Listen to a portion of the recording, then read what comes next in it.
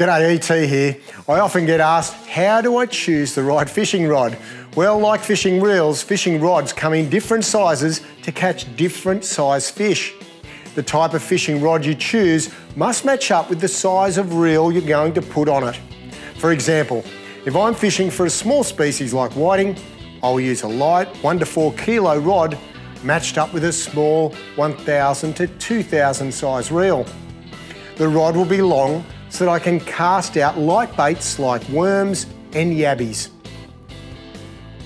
I can use this long light rod to cast lures to catch these fish as well. If I was to use a heavier rod, I'd not be able to cast the small baits any distance at all. If I'm looking to cast at a medium-sized tuna or spotted mackerel, I would need a long 7-foot casting rod to enable me to get the longest cast possible into a feeding school of fish. How important is it to match the reel to the rod?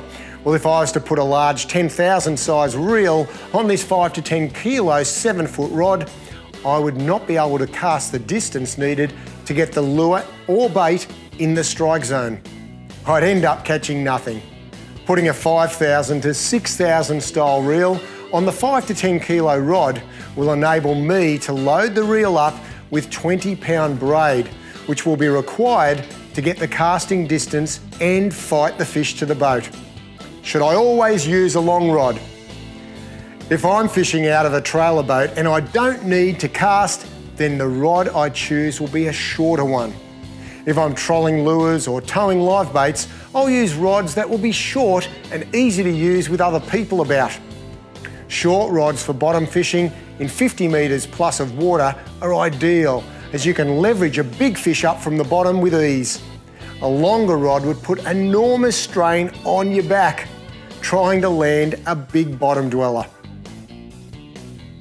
Now, trying to catch a red emperor is a great example of how good a shorter 6-foot rod can be. Because we'd be fishing deep water, having a Shimano Saragossa 10,000 to 14,000 reel on a 15 to 24 kilo rod would be perfect. You can apply enormous pressure on a deep water fish with a rod and reel combo that is well balanced. You can catch emperor on a lighter rod, but due to the increasing number of sharks about, it's better to get the fish up as quick as possible. Now here's a top tip. Know all about your target species before you head out and purchase a balanced combo that will be best suited to the type of fishing that you are doing.